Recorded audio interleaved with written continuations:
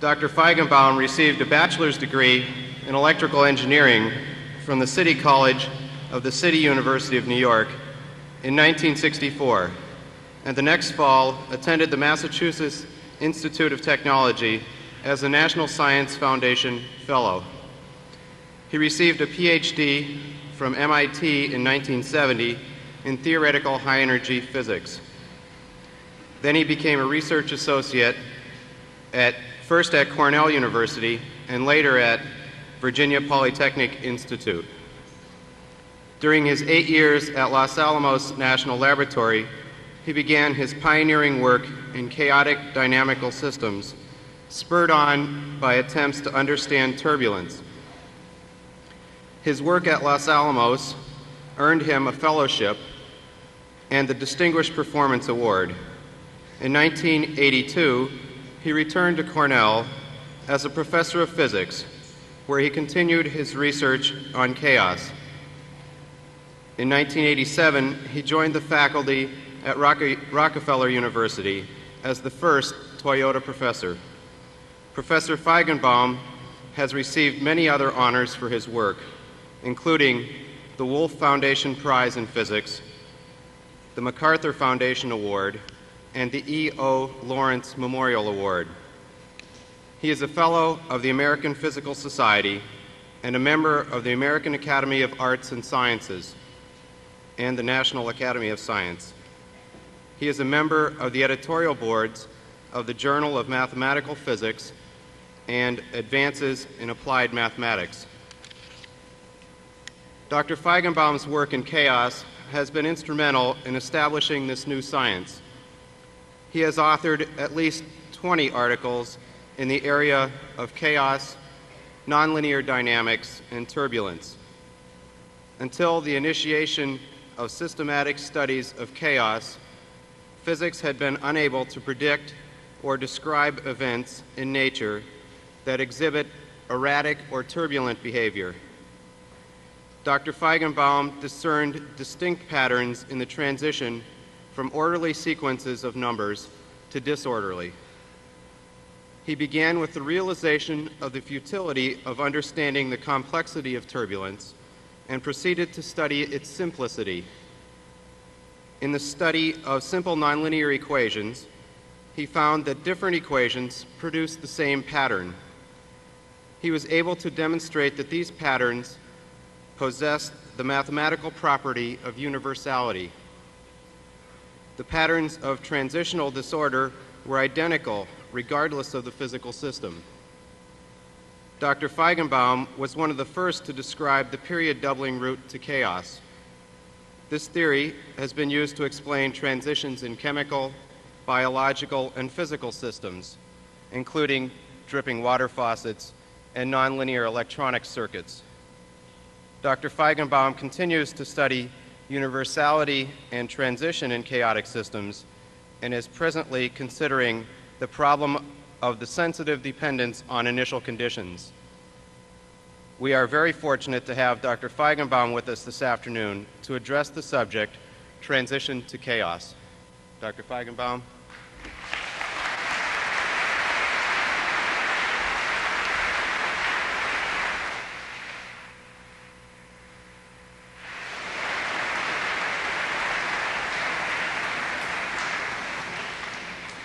I think following that introduction, I don't have very much to talk about any longer, but I'll try to fill in some of those details.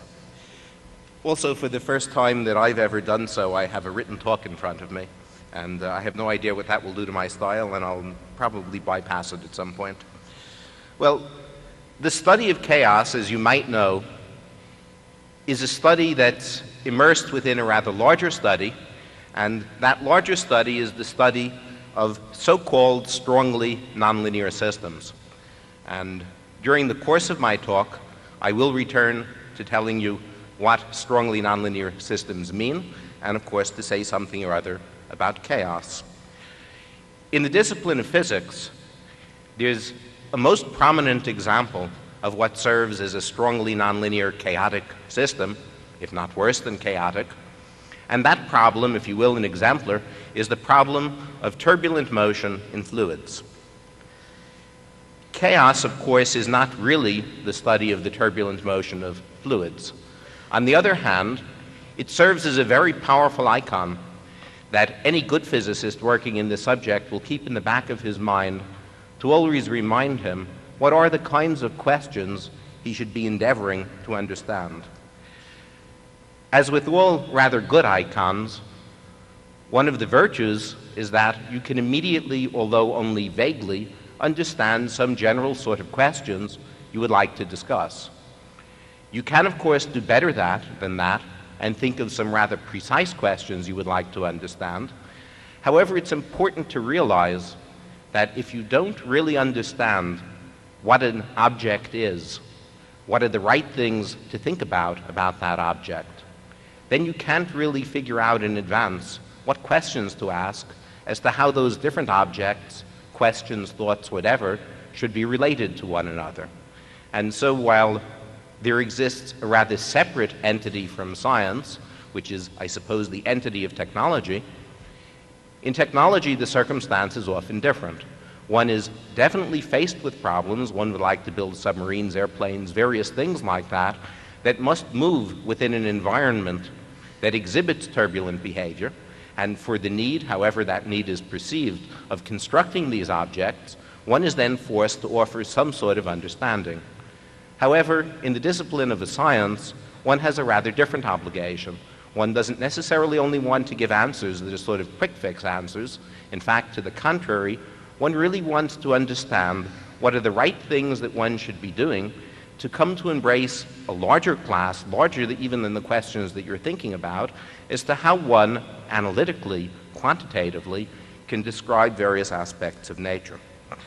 So I'll mostly be talking about things from much more of a scientific perspective. The fundamental questions as I perceive them are, what is the nature of the objects that we're observing? What are the right ways to describe them? And if we know something about that, then how do we formulate rather good questions to ask which have to do with relations between these things? Well, continuing with this image of a complicated fluid motion, you should think of all kinds of swirling things. There are lots of parts. If you look at a fluid, if you look at the foam at the bottom of a waterfall, you know there are lots of different parts all doing very complicated different things. And you have to ask yourself, how are you going to describe these innumerable numbers of parts together with their complicated motions? Well, historically, say since Laplace, there's been a rather well understood method. It's a method that any scientist, any analytical scientist will turn to, and the method is, of course, a statistical method. That simply means that rather than discussing what a million different things will do, one would rather at least like to know the answer to what will some well-chosen, representative, if you will, averaged quantities do instead. It's easy to offer examples of that.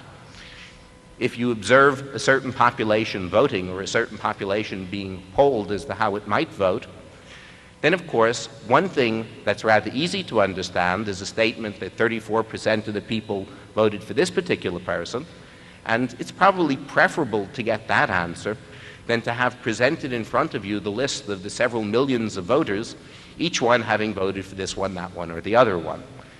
The same situation is, of course, true in various physical circumstances. If I think of a gas of particles, the air in this room, then it's an easy question to ask and answer. What is the total number of particles, which is in some sense a rather measurable quantity, inside the volume of this room, which is quite easily measurable? That is, I'm interested in knowing how many particles on the average per unit volume are there. That's a rather easy question to answer. A very different question is to look at the Avogadro's odd number of particles, 10 to the 23rd, as you've heard before. For each one of those particles to say at any one moment of time, where is it now, how quickly is it moving, and in what direction? That obviously is an insuperable sort of question to ask. It's insuperable even to write down the answer. Probably there doesn't exist enough paper to write down what such a statement would mean.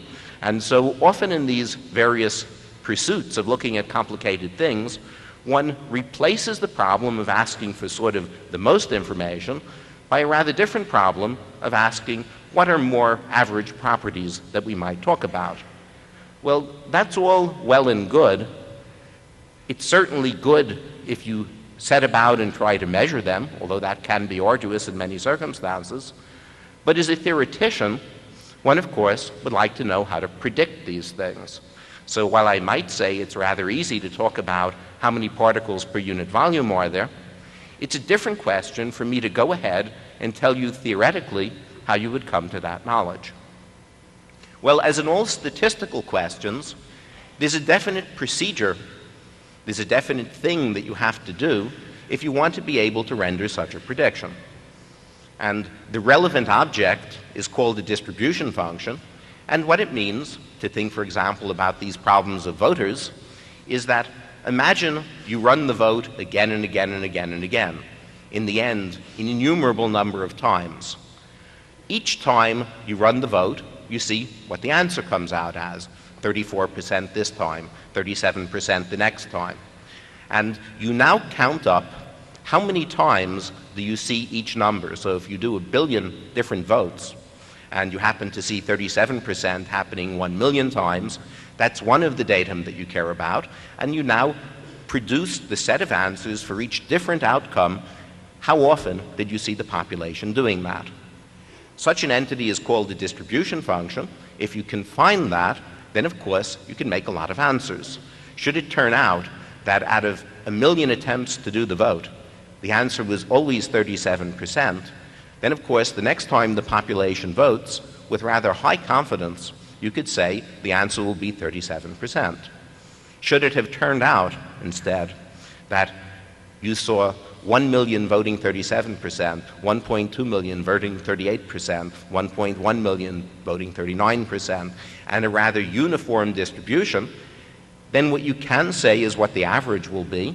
You can say how big a deviation from that average number you might anticipate, but you certainly wouldn't want to put too much money on making a precise statement that it will vote this way. So in general, if you want to understand what these more average statements mean, it is your job to furnish one of these distribution functions. Well, that's well and good. We now ask, how theoretically do we come to do this? Well, there things don't work quite so easily. If I think about the problem of voters, I don't have the vaguest idea, theoretically, how to predict such a thing. In fact, for various of some of the sciences that we contemplate, sciences of economics, sciences of sociology, and so forth, the state of those sciences and their predictive powers aren't yet of that strength that we know how to go about and determine in advance what these distribution functions might be. So from this point onwards, I won't say anything further about those sort of economic, sociological, what have you pursuits. On the other hand, the circumstance in physics should be drastically different. If I return to the question of what is the fluid going to do? Well, again, the fluid has so many parts to it that I would probably prefer to answer a simpler question of knowing some average information. However, here I want some rather specific average information. Fluid motions are characterized by the fact that there are sort of whirls in them. There are eddies. The fluid is moving around in little vortices. Lots of them are moving around, moving past each other, changing their character, and so forth. I could ask what would turn out to be too simple a question, which is to know, of each size of these eddies, how often do I expect to see such and such a rate of rotation? I actually would like to know even richer statements than that. I would like to know at this point in space, how often do I expect to see this size eddy with this value of its rotation? These are rather specific questions. They get to be rather detailed. They almost tell you everything that's going on, but I still very truly am going to average. What I'm going to average over is the infinitude, if you will, of the innumerable little pieces that the fluid is comprised of. Well, we are in principle in a vastly better position in the physics of these fluids because we happen to own certain microscopic laws. That is, we reasonably well believe that we have a very good representative set of equations, the so-called Navier-Stokes equations, that reasonably well describe what such a fluid should do. But what these equations tell us is how this microscopic piece of the fluid is going to behave in the course of time. So we have an assembly of virtually an infinite number of such pieces. We're told for a teeny amount of time following that how each of these pieces will move. From that knowledge, which we believe is reasonably firm knowledge, can we now go ahead and figure out what these distribution functions are that at least will allow us to answer various statistical questions? Well, turns out that this is not either a very easy question. As a matter of fact, no one knows how to do it at all. There's a rather happy circumstance that exists. It's existed since the latter part of the last century, and it's the subject called statistical mechanics. Statistical mechanics is precisely a piece of theoretical physics that allows us to guess, to know, sometimes apparently to truly know in advance what these distributions will turn out to be. There are wonderful results that have issued out of statistical mechanics, coupled together with quantum mechanics, some of our very best knowledge, the nature of black body radiation, various things that even led to the formulation of quantum mechanics. It's an immense host of knowledge that works out wonderfully well in comparison to the measured behaviors in the world. But if one looks and inspects what are the kinds of problems that statistical mechanics can solve, then we discover that at the very heart of this subject is a very important assumption. The assumption goes under many names. The mathematical name is called ergodicity. It has different sorts of names. The answer is, in fact, one of utmost triviality. The way in which the theory of statistical mechanics is put together is simply that if you look at all the different microscopic configurations, all the different ways that this fluid particle can be here, moving at that speed, and do that for every one of them, there are very, very many such configurations that can correspond to a given macroscopic behavior in eddy of this size, loosely sitting at that place. Well, the rules of statistical mechanics is that each one of these microscopic configurations is exactly as apt to occur as any other. And that's fundamentally the entire backdrop of statistical mechanics. If that statement proves to be true, then you're in business. If it doesn't prove to be true, then you're not in business and you have to do something else. The problem is that if it isn't true, our mathematical knowledge to date is such that fundamentally we can't do anything at all. So this is the basic problem. We know what we want to do. We want to figure out an appropriate distribution function, say for a turbulent fluid or from some other such problem, that will allow us to produce our statistical average predictions, which we could then confront with experimental measurements, but we are unable at the moment to figure out how to do that. As a matter of fact, not only is it difficult to figure out how to do it, there's an extra problem, and the extra problem is that we don't even mathematically understand what the nature of the distribution function that we're looking for is going to be. If one were pressed at the moment, you demand of me to say, well, what will it look like? Then I would have to offer a prognosis that will be something extraordinarily complicated. It won't just be that it's something smooth with some bumps in it. It will probably be something horrendously complicated, a mathematical object whose nature we don't understand at the moment, as a matter of fact, whose nature we don't even know amongst what class of things it's to be sought amongst. If it should turn out to be a fractal object, and with some rather simple generosity of thought, almost all complicated things of these shape-like geometric structures could be termed fractal, then almost certainly it will be a fractal object beyond the description that we now know how to perform. And so at the present moment, one is faced with a challenge that one doesn't really have the vaguest idea as to how to proceed in doing this problem. Let me just show you some pictures very quickly to give you an idea from vastly simpler problems. What are the sorts of things we encounter, which will give you some idea as to why my prognosis is perhaps sad.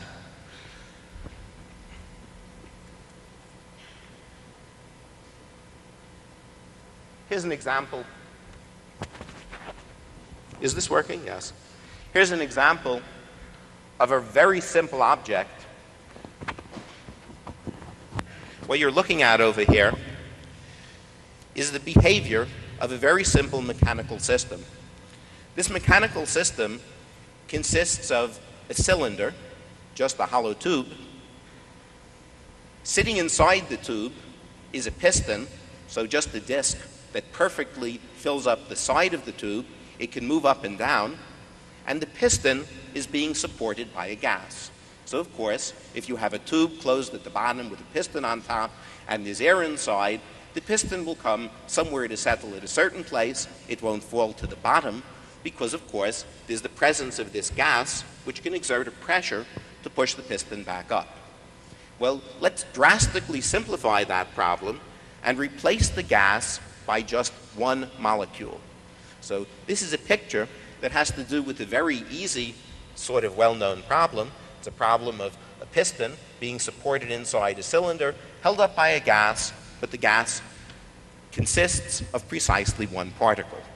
Well, a natural thing to do, rather than to show you how this gas particle is moving, because basically most of the time it's just sort of moving straight until it bangs into the piston and reverses its direction. So what I'll do instead is only look at those moments when the gas particle hits the piston. At that moment, I'll put a dot in this picture according to how high up the particle was, which is the same height as the piston, and what its speed was. And if I accumulate all of those points, so each point here, gas particle has gone down, hit the bottom of the tube, come back up, and recollided with the piston, each one of those points is one entire circuit of this motion. And if you look at how these points lie, you'll immediately observe that in no way do they fill up this whole plane. In order for a statistical mechanical treatment to work, it must be the case that this surface should have been uniformly, perfectly filled with points. So here's a very simple example where if one asks out of this problem, what is the statistical behavior that you expect? What is the average height, if you want, of the piston? What are the fluctuations about its average height? Those are questions at the moment no one knows how to answer. This is already a representative example of a problem whose average motion is already sufficiently complicated that we don't have the means to understand it. You can see that. There's a big hole here. There are holes here. You can see there are little holes elsewhere. All of the points that look dense, they're just one starting point. We start off the piston and the gas particle in a certain way. We watch it bounce after bounce after bounce, and that fills in all of these points. Starting it perhaps at this point, it will run around these three, although it turns out there are 4 copies of them. So after 12 collisions, it will come right back to the same point. And there's an immense variety of different behaviors that we would observe, and so to average over them is something that is absolutely forbidding, and as I said, no one knows at the moment how to really do even so trivial a problem as that. As another example, this is perhaps slightly more reminiscent of fluids. This is an example of the so-called strange attractor that appears in a modestly elementary equation.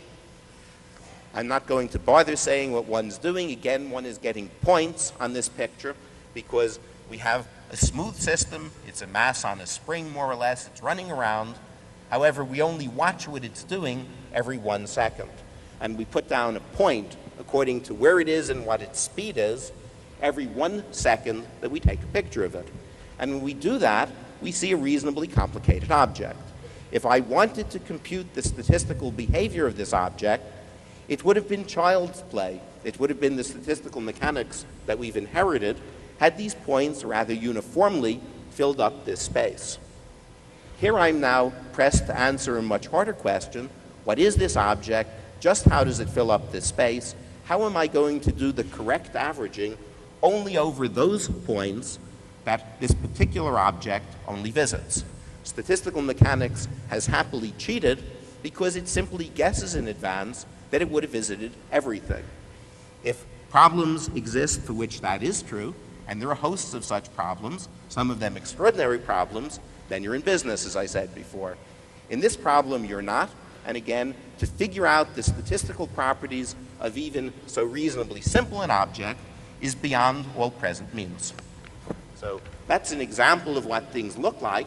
These are the most elementary sort of systems you can imagine. If I tell you I'm going to think about fluid problems, I'm not talking about two things, one playing with the next. I'm perhaps talking with a million of them. And in that case, obviously, these pictures will get more and more complicated. And so if one is going to guess from these simpler pictures what happens, one anticipates that something indeed very complicated will happen. As a matter of fact, we know that.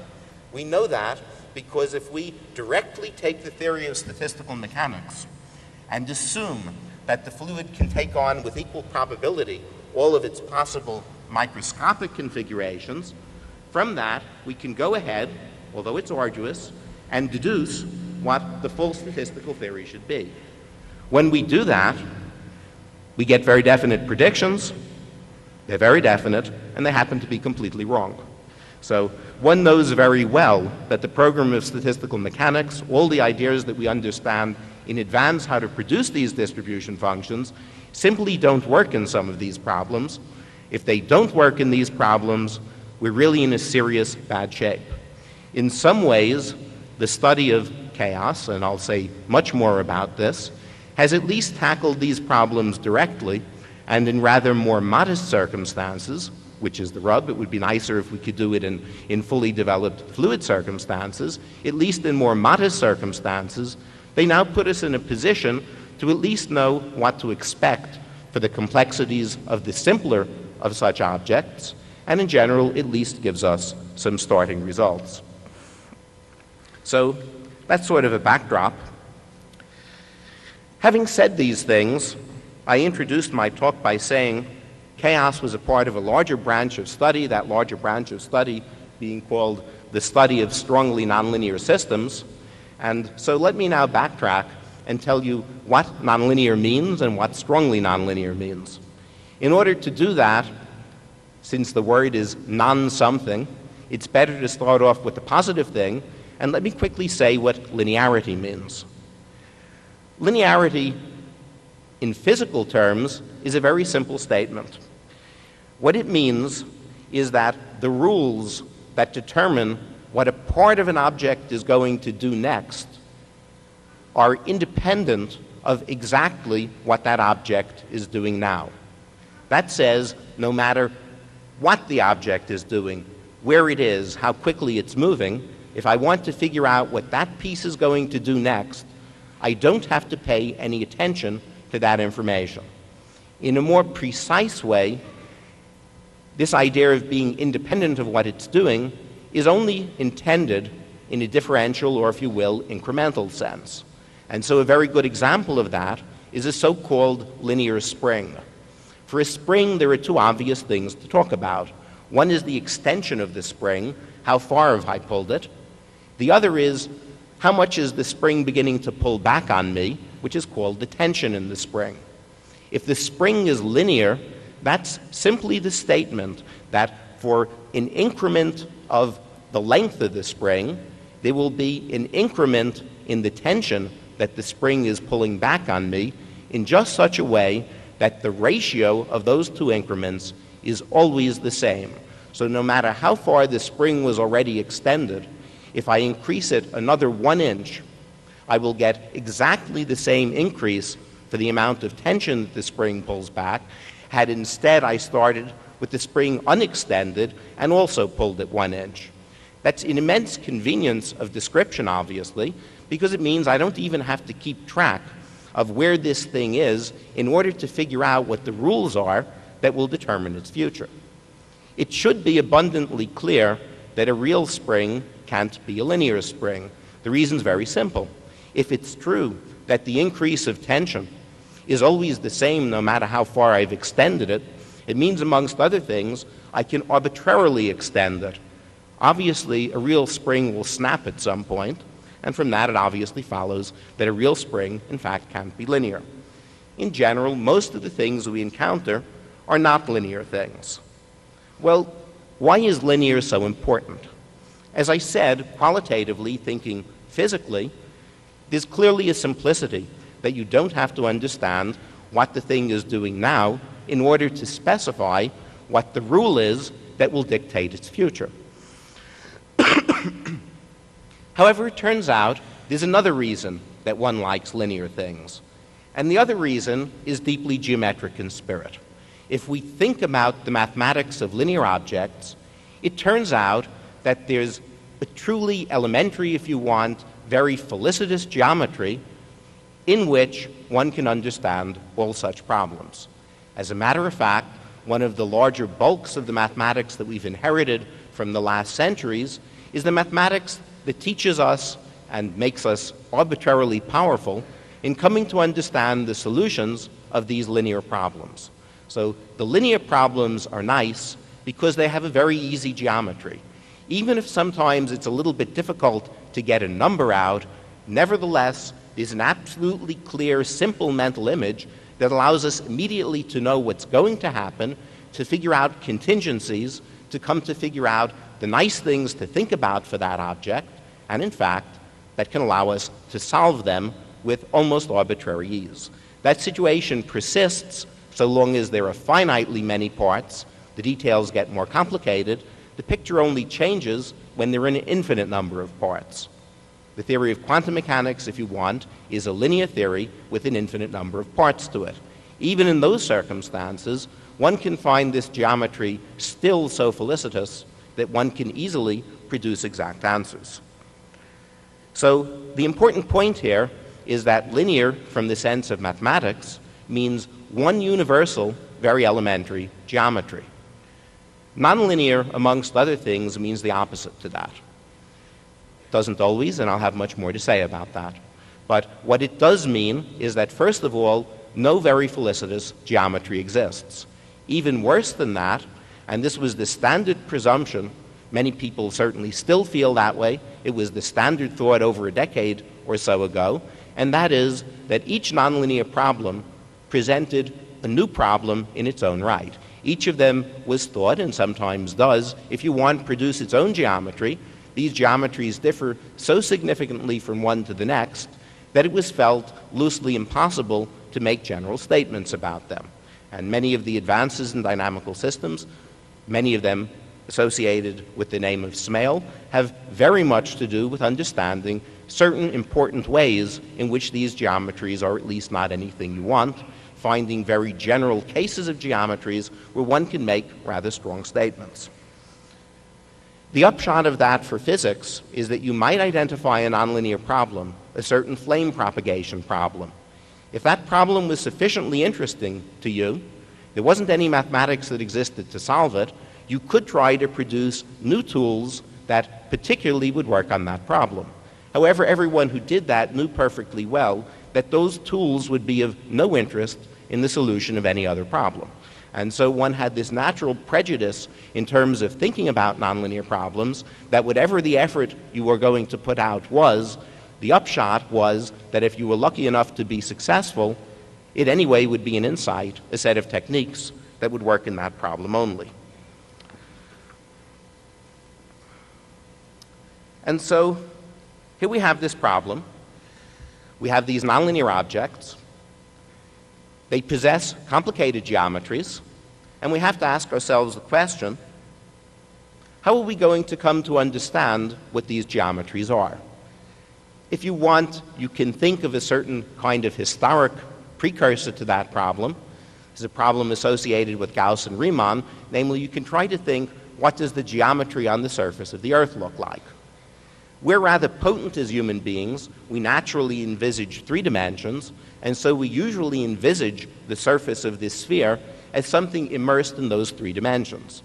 However, if one wants to understand more generally what happens on curved 2-dimensional things, it behooves you to figure out how you can intrinsically describe it. Without reference to this bigger space, how do you figure out what's happening just living on the surface of that sphere?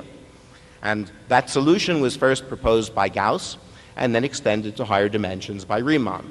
And so in some way, one is facing something of a similar challenge. One is seeing objects that are producing very complicated geometries. such as some of those pictures that I showed you. How is one going to start figuring out what this geometry looks like? How does one quantify it? Perhaps when it's important, how does one discuss it in an intrinsic fashion? These are the questions that we certainly need to come to understand, and I'm raising this as a question because indeed it is one of the successes of the study of chaos that one, at least in limited cases, has come to understand how one can implement such a program and indeed succeed in doing it.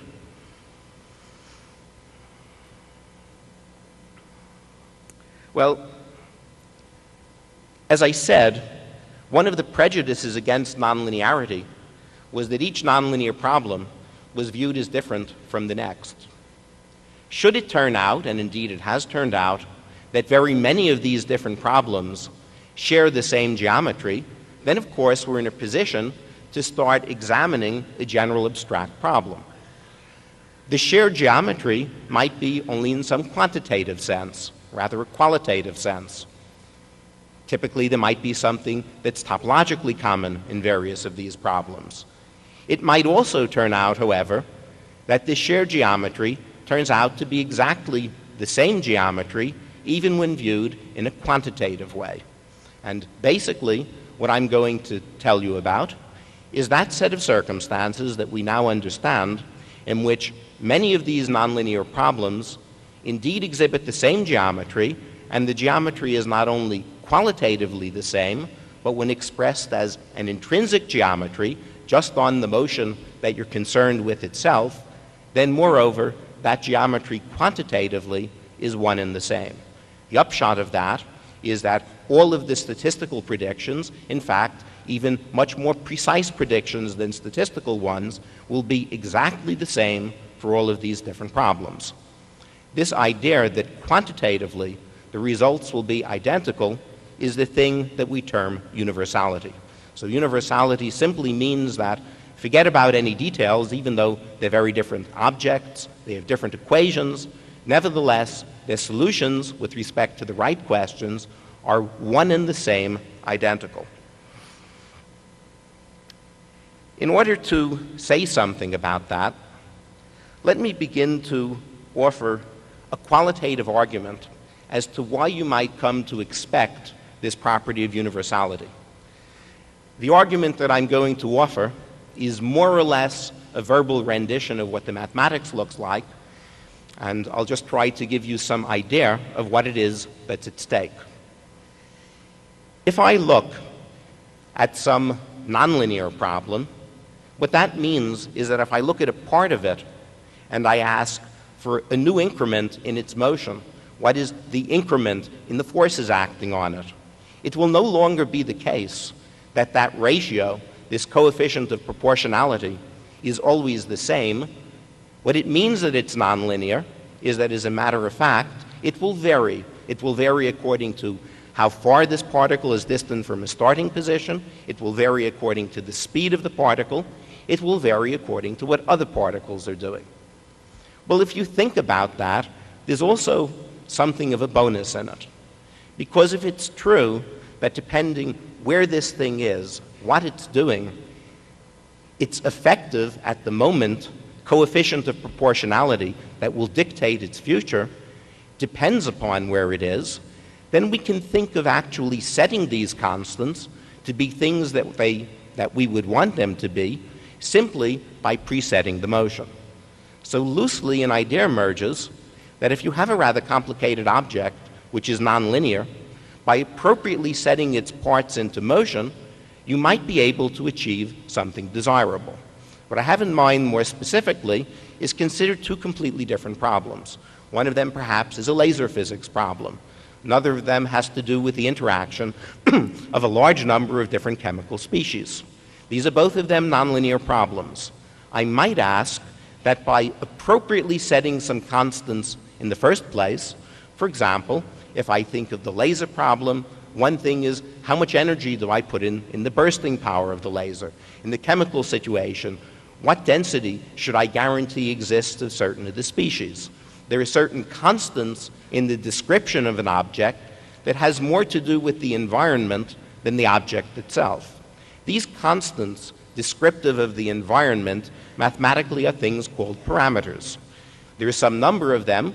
We can imagine beginning to adjust several of those to try to make the behavior of these two completely disparate objects close to the same.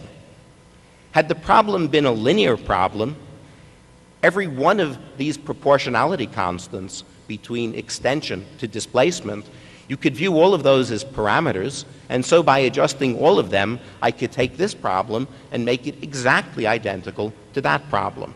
So if I have two linear problems with the same number of parts and same connections, if I'm willing and allowing myself to adjust enough things, I can make one of them exactly the same as another one of them. Of course, if it entails adjusting a million different things, that isn't especially interesting. This idea that since the constants naturally can adjust themselves in a nonlinear problem contingent on what the thing is doing, perhaps here opens up a possibility. The possibility is that, yes, I will try to set a few of the constants, but now by judicious arrangement, how the different parts are to be deployed with what speeds, different in this problem from the way I do it in this problem, there's then a possibility that, in fact, these two could end up behaving the same way. The only question in the course of doing that is, again, how many parts do I have to adjust? If the parts are innumerable, or at least very large, that's at best a rather pedantic offering.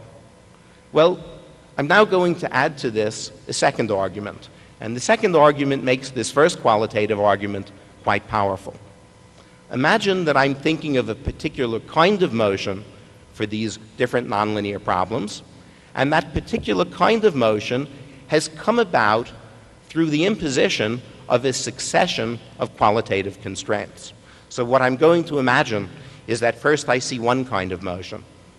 I'm going to constrain it so that it does something rather regular. And if I'm lucky, it's something that this object doesn't mind doing. I can now try to change things a bit and impose a second qualitative constraint. Again, I need to assume that I shall be lucky that these objects are happy, they are amenable in carrying out this request to have some number of qualitative requirements set upon them. Imagine now that I'm very lucky and, in fact, can impose an infinite number of these qualitative constraints or requirements upon the system. Well, sometimes it turns out that that can happen. This is the missing part of the argument. It's, if you want, remarkable that that can happen. Nevertheless, if you find yourself in a circumstance for which, for these two disparate problems, each of them can be forced to subscribe to an infinite number of qualitative constraints, then in fact you're really in business. Because here you trot out the monadology of Leibniz, and Leibniz asks exactly the same question. The question is, if you have an object, for Leibniz it means the universe if you want, which is self-consistently constrained by an infinite number of constraints, how likely is it to be that this object could be self-consistent? And then following Leibniz, we can hope for the answer that there is a uniquely one possible way in which this could happen. Well, the upshot of the theory that exists to describe some of these behaviors is precisely that. By capitalizing on the nonlinearity to find certain prearrangements of completely different objects, we can start them off in ballparks in which they're sort of doing the right thing. Then indeed it turns out, by adjusting one entity in the environment of each of these systems, one can force it to be subjected to more and more the same qualitative constraints. By the time one has done things just right, which turns out to be very, very easy to do, it will be infinitely constrained, and the mathematics indeed dictates there is a unique quantitative way that that motion can then unfold. So as a qualitative argument, one has some reasons to believe that nonlinear systems, and from what I've said in the first part of the argument, really only nonlinear systems, can be expected by rather easy adjustments, if you're lucky, to end up doing one quantitatively identical sort of behavior. And that then is this idea of universality.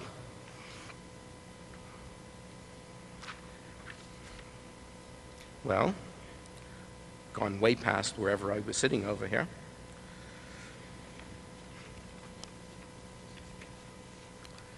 Let me say something which is also in the way of a backtracking.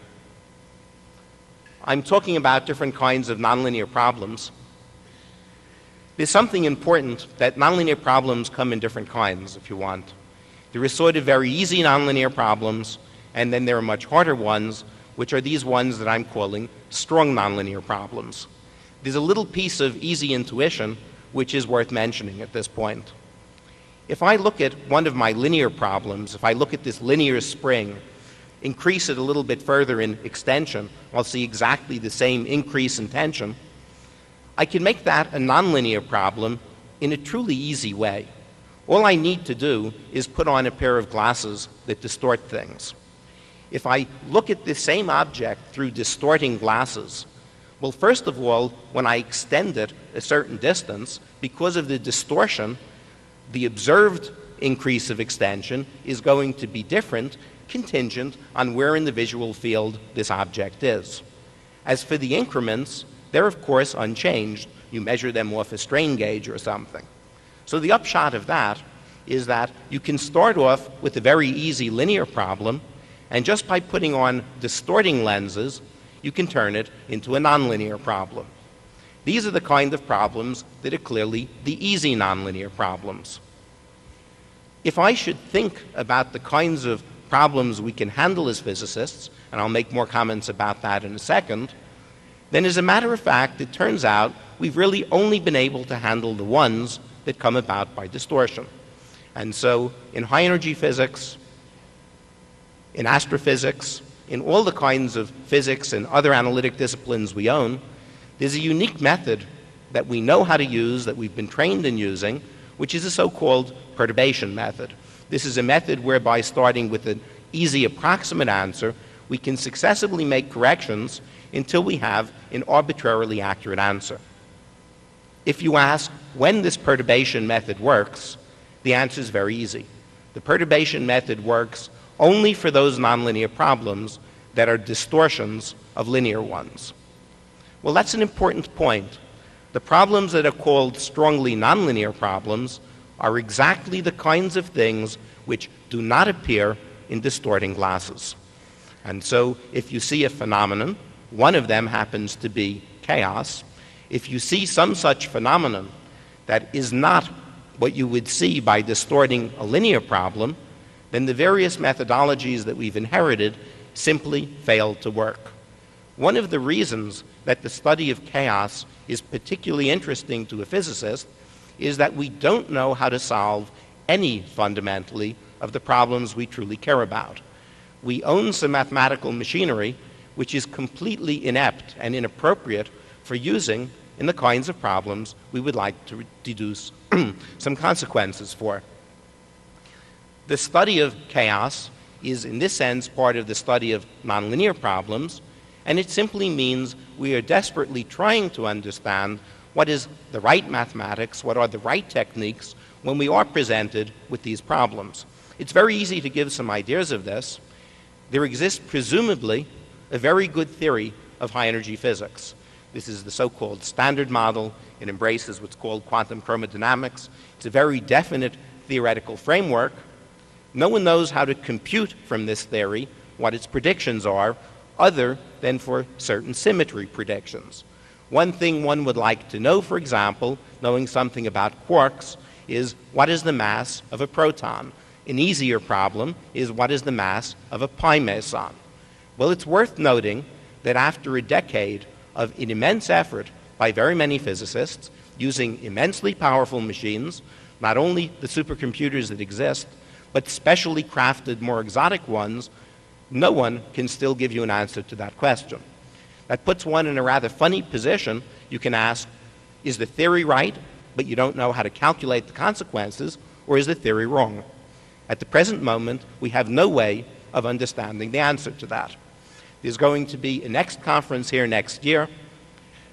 Professor Mandelbrot has shown you some pictures of the distribution of matter in the universe, galactic distributions. You can ask yourself the question, who knows how to calculate, not measure, what this distribution should be? Who knows how to figure out what the evolution of the early universe should be if the distribution of matter isn't absolutely isotropic? To date, we have no tools to answer questions like that. The second question is even difficult to figure out how you can stick on a computer because of some subtle difficulties of the underlying theory. So one is always faced with problems where one needs machinery for which we simply don't have any ideas as to what they are. And so if perhaps the work that we've done in chaos, the onset of chaotic behavior, the transition to chaotic behavior, is perhaps simpler than the questions being asked, its point and its aim is indeed to start furnishing some of these missing pieces of machinery that we desperately need. Well, see if I've missed showing you any pictures. I haven't said anything so far about what chaos is. I haven't said anything about the transition to chaos. At least I've told you what nonlinearity more or less is about. One of the things that one, of course, must have heard about if one has heard anything about chaos is that chaos has something to do with sensitive dependence upon initial conditions. As I've alluded to, made hopefully a strong case for, not only is one interested in knowing the answers to questions like that, but then as a general enterprise in the study of nonlinear problems, whatever the outcome of the answer to a question of that sort is, one cares in inventing new mathematical machinery. Nevertheless, one does talk about sensitive dependence on initial conditions as having been the main thing that one talks about in chaos. Technically, when we say something is chaotic, we mean by that we're looking at a system which has the property that errors in it grow very rapidly. Technically, we expect them to grow exponentially quickly. This notion of sensitive dependence on initial conditions is exactly that statement, and so the statement of what it means for an object to be chaotic technically is the statement that there is a very strong growth of errors. Of course, this strong growth of errors inhibits the ability to make predictions, even though the underlying theory may be absolutely deterministic. Well, that's what chaos is. I haven't told you what the transition to chaos is. Well, you can figure out from the words transition to chaos that it means somehow that first of all the thing isn't chaotic, and then at some later point it is chaotic. And somewhere between those two, something has happened that's produced a transition from the non-chaotic to the chaotic behavior. The remarkable fact of what we have learned about some of the ways in which things become chaotic is that they become chaotic, if you want, at a precise, well-delineated moment. There is a very specific kind of behavior, a precise crossing over point where something moves from not chaotic to chaotic. At that crossover point, which is this transition to chaos, the system is neither non-chaotic nor is it chaotic. What that means is, yes, errors do grow, so it isn't non-chaotic. However, they don't grow as fast as you would expect with the idea of sensitive dependence upon initial conditions. Technically, for those who know the distinction, there is an algebraic growth of errors at a transition point, whereas there is an exponential growth of errors once one is seeing genuine chaos. So the first point is that we have this circumstance in which there's a transition, non-chaotic, chaotic. At the transition point, what we're looking at isn't truly chaotic itself. Well, what is it that happens at this transition point? Well, it isn't chaotic. However, the most important part is that sitting in this behavior, this one precise behavior, at the transition to chaos, appearing, if you will, in embryonic seeds, is every possible behavior that these systems can exhibit. The way in which this transition occurs, even though it is not chaotic, is such as to construct things, if you want, with the right kind of heritage, so that just past that point, the progeny of that point will know precisely how they are to behave truly with chaotic or sensitive dependence on initial conditions. So as a matter of fact, the property of sensitive dependence on initial conditions, is already inherent in this embryonic fashion at the transition point. Mathematically, the situation is perhaps stronger than that. For some of these problems, what happens at the transition point essentially completely organizes everything that you can see in the problem. And I'll return toward that at the very end. Well, next thing is, what is it that turns out to be universal? What turns out to be universal is a certain specification of the intrinsic geometry on which these motions occur. And at this point, it's probably a good time to show some pictures and try to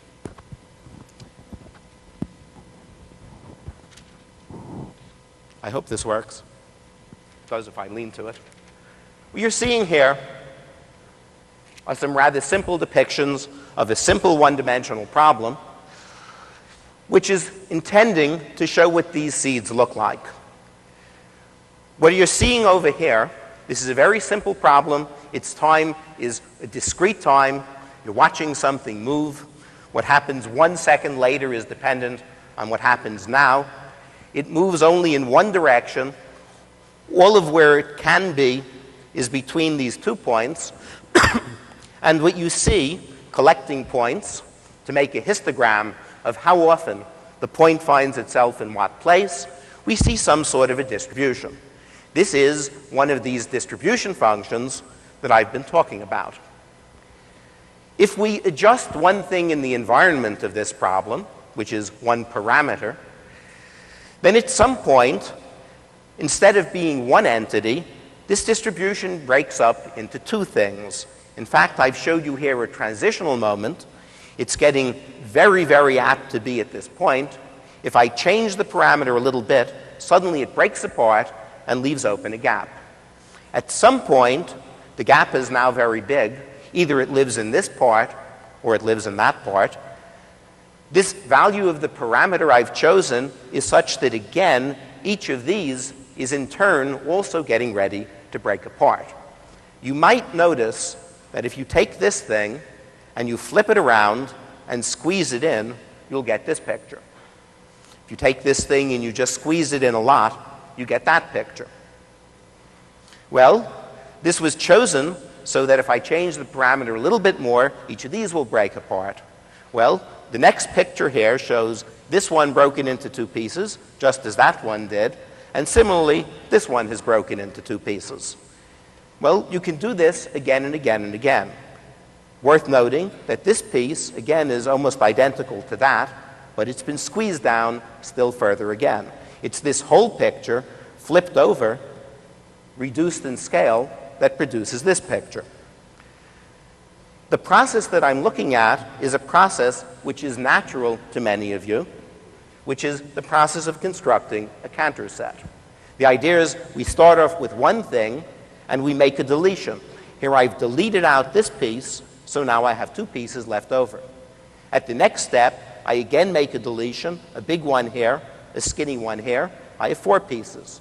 Now I can make a deletion in each one of those, doubling the number of pieces of those, which produces this last picture I'm showing.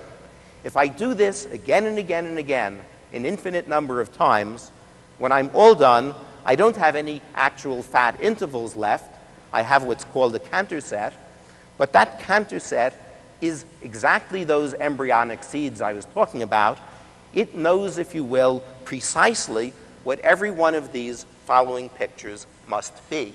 Because it's transitional, instead of having sensitive dependence on initial conditions, these are truly all chaotic behaviors, it has this more marginal crossing over sort.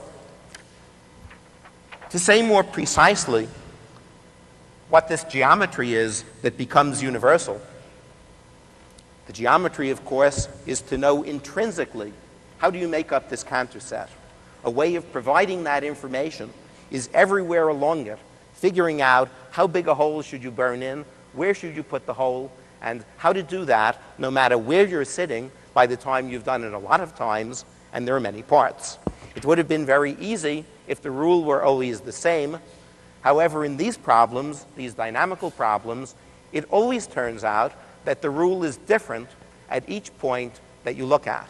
And so if one thinks of things such as the simpler objects that Professor Mandelbrot showed you, some of the snowflakes, gaskets, carpets, and whatnot, those are all made of one or two or just several different ways in which you change the size of decorations as you go down in scale. All the dynamical problems that I'm aware of that arise in these more complicated contexts always have the property that there are an infinite number of such scales. So as one comes to learn the geometry of these objects better, one is learning more how to describe more and more complicated fractals, to use that word. Let me show you a little more graphically what one of these transitions can look like. This is drawn from this same rather simple problem, the problem for which I showed you that funny curved around so-called strange attractor. Here at some appropriate value of a parameter, you're seeing a motion that runs around on this every one time, every 1 second, comes back to exactly the same point, and you see just one loop in the picture. This time, I'm not showing you only 1 second, which would be the blue dot. I'm showing you the entire motion. Well, if I change the parameter sum, at some point, that one loop becomes unstable. The system doesn't want to do it anymore. If there's any perturbation, it stops doing it. And instead now, it breaks apart into these two curves. That is, one time around, starting at this point, it pursues a path, and it comes back to this point. It takes an entire new circuit until you come back to the starting point. So what's happened here is that we've taken one loop, replaced it by a pair of loops. This is existing in a three-dimensional space. There's a twist that's been put into the picture. The geometry is no longer quite so trivial. There's clearly also a rather uneven spacing as you look at this picture moving along the two curves. Well, if I change one of these parameters still a little bit further, then I'll see a picture that looks like this. There are now 4 of them. The way you should think of this picture is not that all of a sudden we got 4. What's happened is that originally we had 2. Each of these single bands in the 2 case has now in turn split into 2. And that produces, if you want, 2 approximate copies of the same thing. This picture already tells you that there's something very nice in the geometry. Because what the picture shows you is that when on the average these 2 pairs are far apart, they're far apart here, becoming narrower over here, if you now look at the internal spacing, you'll see that similarly it starts off wide where this one is wide, getting narrower where the overall separation is narrower. And so you can ask yourself the question, is it true that there's some definite way in which how this more complicated motion can be viewed as a decoration of the previous motion has a simple way in which it's a scaled-down copy of the previous motion? If you imagine cutting this by a line here, you're again seeing one of these Cantor-like things. Originally we had 1 distance. Now we have 2 distances because we've created a hole in the middle. And as you might imagine, this phenomena will continue again and again and again. Well, I can try to actually do that, run it off on a computer. I could do it for a physical problem. I could look at perhaps a helium cell. There are all kinds of things I can look at. Many things like to do this behavior. The qualitative constraints that I was talking about is that I started off by seeing this thing make 1 execution of a loop. By adjusting just 1 number, I made it do 2 executions of a loop. By another number, 4 executions of a loop. Each of these imposes a new qualitative constraint on what that motion is. And the assertion that I was making is that if indeed it can subscribe to an infinite number of these qualitative constraints, then I have every reason to believe that the outcome will be quantitatively universal. So what I'm going to go and do is to measure the broad separation, then measure the finer separation, and everywhere around this, by the time it's split a lot of times, ask what the ratio of those 2 is. Well, if I do that, I see a picture that looks like this. The lower half is not of any particular importance. It's just the top half made negative. It looks sort of messy, but you can see sort of there's a piece here, a piece here, a piece here. it sort of looks like some more or less straight parts with some jumps in it. In fact, it's rather surprising there are so few jumps. I'm looking at this distance running around on this band. It's rotating around from time to time.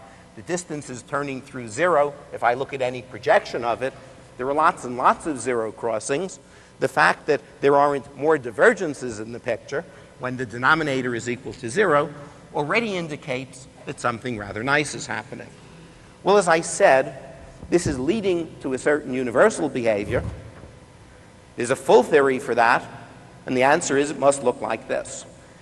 This object tells you everywhere as you run along on this more and more divided object, as we're producing more and more bands, what is the size of the hole that I burn into the piece? How much smaller is it than the starting part? And how does that vary as in time I run along this whole trajectory? Well, the theory says it should look like that, and you can sort of see already that there's a reasonably good agreement between these two. And in fact, you can look at any sort of problem you want that qualitatively does this successive doubling, 1 band, 2 bands, 4 bands. If you ask these right questions, what is the nature of the geometry on which it's living, specified by this so-called scaling function, which tells you directly how you refine pieces in the limit of infinite refinement, you will always end up seeing precisely the same geometry. The upshot of that is that the motion, in the right way of speaking, is universal. That is, the numerical values are universal. If I look at the power spectrum, things that produce, for example, 1 over f noises that Professor Mandelbrot was mentioning, here they're not 1 over f noises. If I look at these, they too are universal. As another example, a different geometry. Here's what one of these power spectra look like. This is for a different problem. It's a problem of quasi-periodic motion. Power spectrum means, for those of you who don't know it, you might know that a musical tone consists of a fundamental tone and several overtones or harmonics. It's a wonderful fact of mathematical analysis that anything whatsoever that repeats itself after some period of time can be written as a sum of these fundamental different pure tones. And what this picture is simply telling you which pure tones appear in synthesizing this motion and how strong each of those tones is. And it's a rather elaborate picture. You can see that apart from going down this way, sort of looks the same in bands. Each one turns out to be the golden mean times the next in size for this particular motion. It's plotted logarithmically, so constant multiples mean constant sizes. And there's clearly some regularity to the picture. There's again a complete theory for this motion, which produces another one of these scaling functions. By brutal approximation, just to make a calculation easy, you can very easily calculate what its consequences should be. It produces this object. This is now essentially a trivial exercise. You can do this almost on an adding machine. You barely need a pocket calculator. You can see that while this isn't exactly the same thing, qualitatively, we're obviously talking about the same thing, two of these, something dipping down in between. If one wants to do a better job, one can do a much better job. Well, that can be contrasted finally to some real physical data. This is data of Albert Lieb-Chabert. This is a certain experiment of mercury, which is being heated and which has a magnetic field present in it. For perhaps inappropriate reasons, the way this data was presented was that the way everything drooped there was factored out. So now everything has the same size, but you should be able to see that there are bands present. This band, there aren't too many of them. There are drooping down things inside them, and rather evidently, one is looking at the same sort of object. With better data, with some more details put in, just from a theory that universally says the geometry must be this, one can reproduce all of these experimental data. It's a rather striking comment. One of the virtues of this theory of universality is that while we have good candidate equations, such as Navier-Stokes equations, doesn't mean they're the right equations. In fact, we know they're the wrong equations. We don't even know the right ways truly to put in heat flow. There are lots of different candidates and approximations. This universal theory says it doesn't even make a difference. You don't even need to know what the right equations are in order to determine what the solution should look like. If you want, that's one of the striking qualitative, say philosophic, consequences of this sort of work. What I mean by that is that historically, we as physicists have been taught that qualitative thinking is nothing that one can ever pin truth upon. Quite to the contrary, what we're taught is that we must go out and experiment. We must have, amongst our different candidate theories, have worked out exact and precise consequences, go to the world, inquire which is the right answer, and then keep doing that until finally all but one candidate has been eliminated, and that candidate should better perform extraordinarily well, or else we say we don't have the right theory. Here we have a rather different result, because here it turns out, should these things be qualitatively the same, albeit with an infinite number of qualitative constraints, then in fact we already know the answer. The quantitative aspect automatically here issues out of the qualitative one. So there is something that's clearly somewhat remarkable about this. It's worth mentioning that when the theory that explained for this problem of doubling what the nature of this transition was, this theory appeared in 1976, I was instructed by some colleagues to go and tell these things to a rather well-known mathematician who's rather famous for some of his work in dynamical systems. This person is not present today, so he won't be embarrassed. And I tried to explain to him that one was now in a position to assert that there was a quantitative universality in this phenomenon of doubling. Well, each time I tried to tell him that, he fired back to me, but we already know that because, of course, someone or other's qualitative theory was what he had in mind. Finally, after about 3 interchanges, as he grew more frustrated, he said, "You mean to tell me these are metrical results?" Metrical, by the way, is mathematical code word meaning quantitative. And I said, yes. And he said, well, then you're wrong. And he walked away. So these were completely unsuspected properties. The qualitative properties, remarkable in themselves, at least had been developing for a longer period of time. This quantitative universality was a rather new object.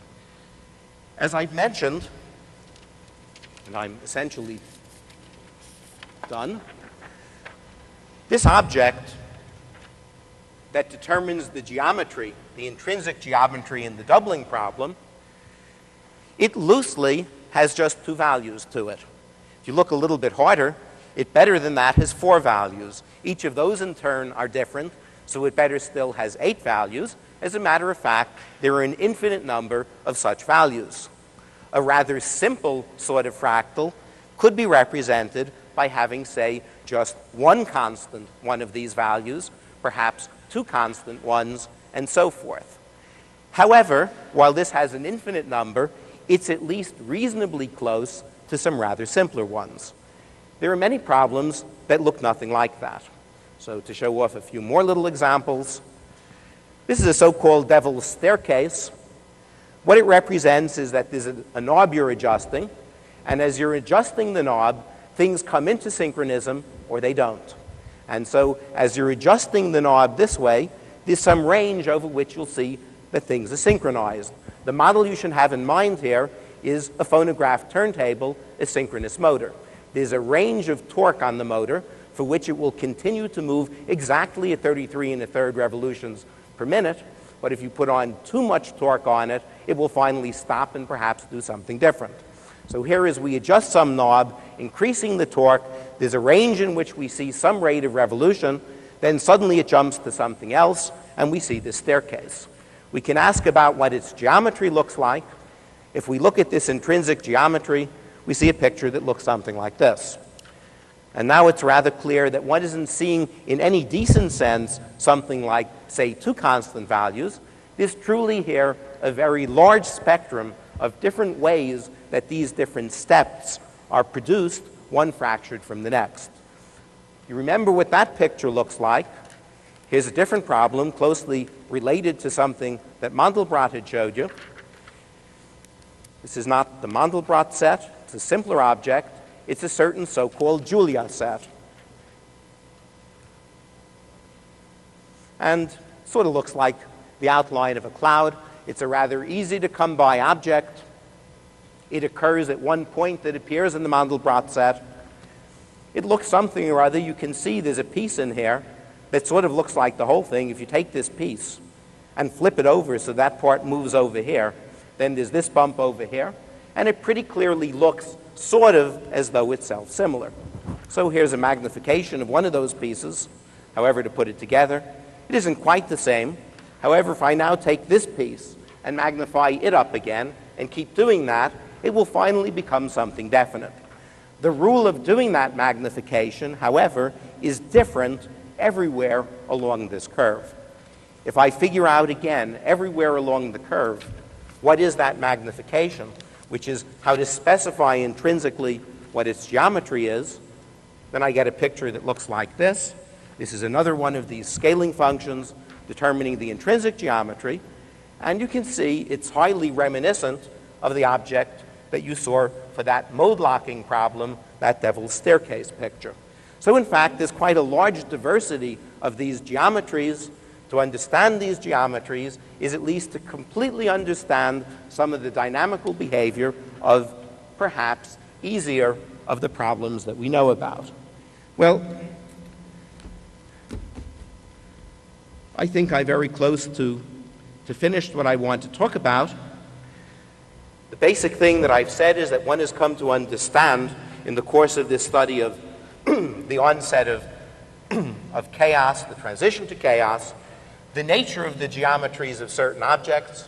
We understand how we figure out that they're universal. There are strategies that we've learned.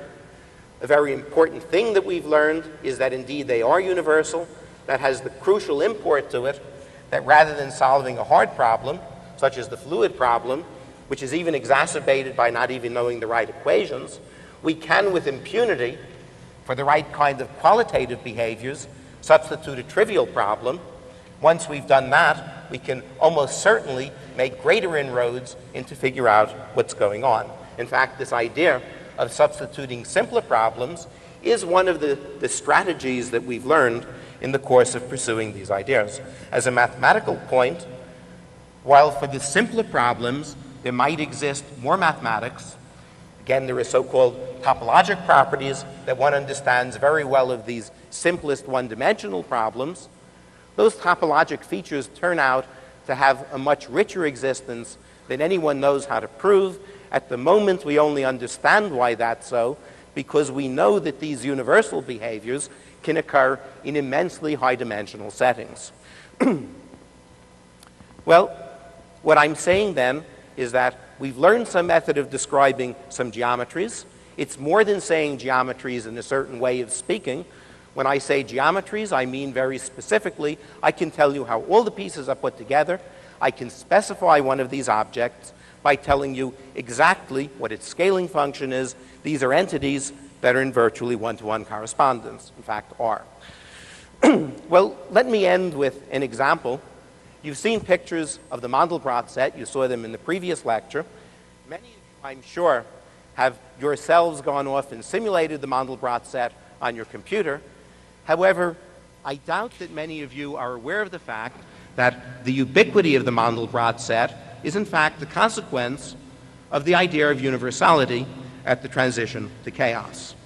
More than that, as I said, there are potent seeds that appear at the transition to chaos. And in those seeds, as I said, is everything that can possibly happen. So as a matter of fact, the entire Mandelbrot set is organized by just that one point, which is at the end of this hierarchy of doublings. The most obvious way that you can see something about that is that, of course, the set is big disk, the cardioid one, with another disk, and a smaller disk, and a smaller disk. If you look along that part of the Mandelbrot set and you ask, how quickly do these disks diminish in size, then the answer to that is, in fact, they diminish by a number called delta, which is around 4 2/3, which is one of the most prominent numbers known from the study of the universal transition to chaos in the so-called circumstance of period doubling. It's remarkable, albeit true, that just understanding exactly what happens at this transition to chaos, in principle, determines all of the things that you can happen nearby. I'll just put up a final picture. If you look at the seeds in the theory is reasonably complicated. It specifies some appropriate function. This function exists in the complex plane, has a real and imaginary part. However that runs, if you don't know what it means, it doesn't matter. This is the real part of that function in the complex plane. This function is immensely complicated. It has essential singularities, natural boundaries floating around in it. In its full structure, in fact, is everything encoded, not easy to get out of it, but nevertheless encoded, what the entire arrangement of the Mandelbrot set is. And so let me end my talk with a final comment. Maybe what we understand is somewhat on the simple side. It is. I would obviously like to be able to tell you this is the way that fluid turbulence works. There are a lot of things I like to be able to tell you. There are approximate applications to biology. One knows many things now about breathing diseases, apneas, various arrhythmic problems. One would like to know much, much, much more about them. One has very limited knowledge at the moment. Nevertheless, that simple knowledge perhaps pushes you to think that along these lines, with more effort, more distortions, one might be able to comprehend vastly more complicated things, and certainly it's in the attempt to comprehend those much more complicated things that we find that justification truly in doing this study. Thank you very much.